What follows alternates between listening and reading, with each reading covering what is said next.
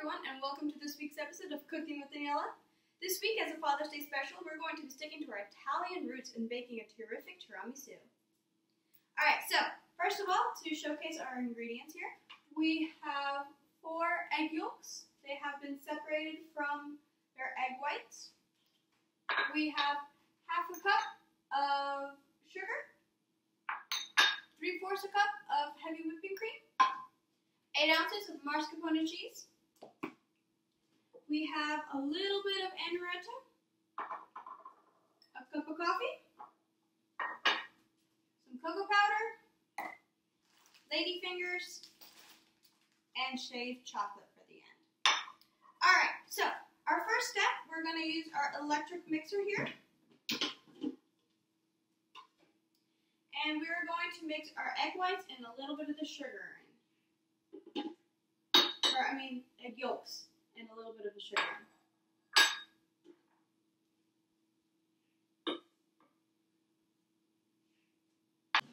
So we're going to mix this until it is a very pale yellow and has about tripled in volume.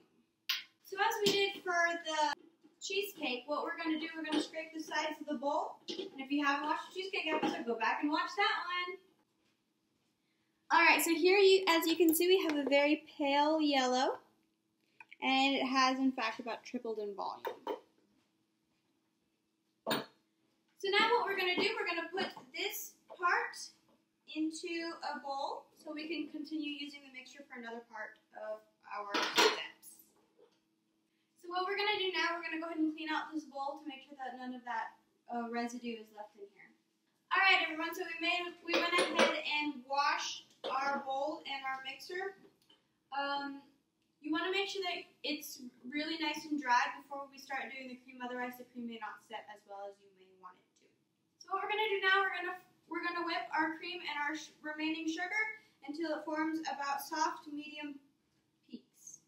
Alright guys, so we have finished whipping our cream and sugar, and this is what you want it to look like.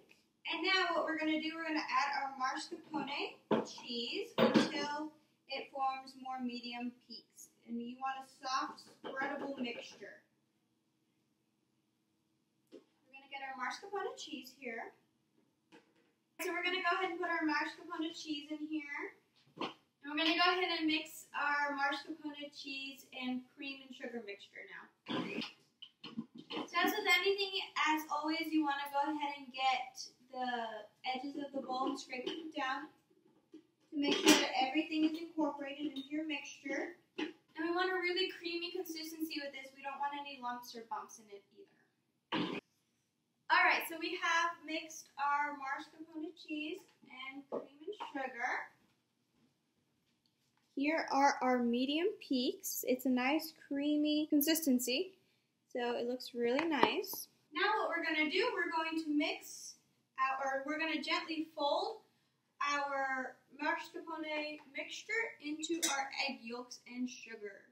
Alright, so in order to get the best results, we will always want to taste our food. So we're going to get a little spoon here and we're going to try a little bit of our cream. That is incredible. So creamy and delicious. Alright, now we're going to fold it in nicely. Alright, so we folded in our mascarpone mixture and our egg yolks, and this is what it looks like. It looks delicious. So let's continue the process. So this is one step. And now what we're going to do, we have to assemble it, of course. So what we're going to do, we're going to get our coffee, and we're going to pour it into this shallow bowl. The aroma coming off of that fresh brewed coffee is delicious. Alright, next we're going to get some amaretto. This is also an Italian liquor. So we're going to mix just a tiny, tiny bit into our coffee. Now as before, we're going to mix the little bit around and we're going to try it to make sure we've added the right amount. Alright, now what we're going to do, we're going to dust the bottom of our pan with a little bit of cocoa powder. And we're going to make sure that we put some of the cocoa powder in the sifter to get out the lumps. Alright, so what we're going to do, we're just going to pour just a little bit in here and we're going to sift it so it covers the bottom portion. Alright, so you don't want too much on the bottom, so we have just a little bit there. Alright, so for our next step, we are going to open our ladyfinger package. Alright, so what we're going to do, we're going to quickly dip our ladyfingers into our coffee and amaretto mixture, and then we're going to quickly place it back into the bowl. Now, ladyfingers are very porous, so that means that they're filled with a lot of air pockets. And that's what makes them airy and light. So we want to make sure we don't leave them in our coffee and amaretto mixture for too long, otherwise they will fall apart.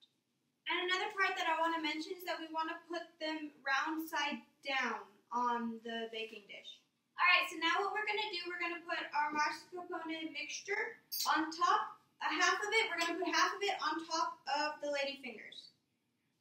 Alright, so now what we're going to do, we're going to put our next packet of ladyfingers, and we're going to dip them in our coffee and amaretto mixture again, and then we're going to place another layer on top of our already mascarpone mixture.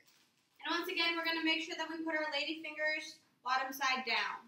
Alright, so this is how our second layer of ladyfingers are on there. Now we're going to put the rest of our mascarpone mixture on top. Okay, so now we've covered our top of our ladyfingers layers with the rest of the mascarpone cheese. So now what we're going to do, we're going to get a little bit more cocoa butter and dust some more on top. Alright, so now that we've dusted the top of our tiramisu with some cocoa butter, we're going to get some of this shredded chocolate and we're just going to finally spread some on top. Alright, so here is our tiramisu. Now we're going to cover it with some saran wrap and we're going to let it chill in the refrigerator for about 4 hours. 4 hours is the minimum that you can let it. You can let it sit for 24 hours. That'll be even better. Alright, so we're going to let it chill for about 4 to 6 hours and we'll see you then. Hey everyone, welcome back. So we've been letting the tiramisu sit for about 4 hours. So now we're going to cut into this and taste how delicious it is.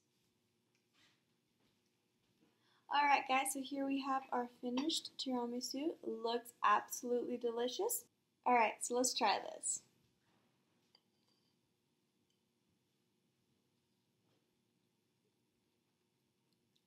Incredible. Melts in your mouth, delicious. Thanks for watching.